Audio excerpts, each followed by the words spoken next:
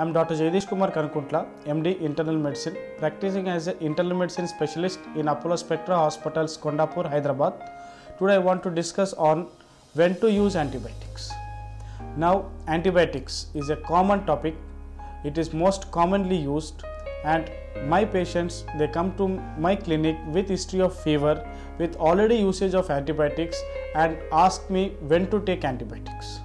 So my main goal to talk on this point is we need to prevent indiscriminate use of antibiotics, because antibiotics are life-saving drugs, and indiscriminate use of antibiotics causes resistance against these antibiotics, and if all are resistant, tomorrow we be left over with no antibiotics to prevent these dreadful infections.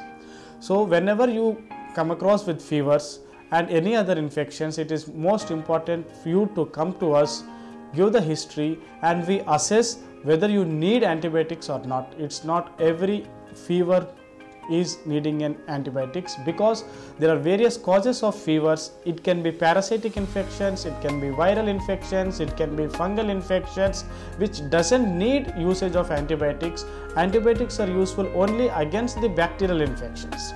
Based upon the history and the investigations that we do, we come to a conclusion, and then only we have to give the appropriate antibiotic as against the appropriate bacterial infection.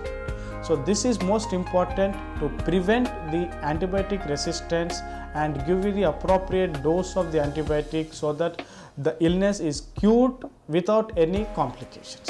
Thank you.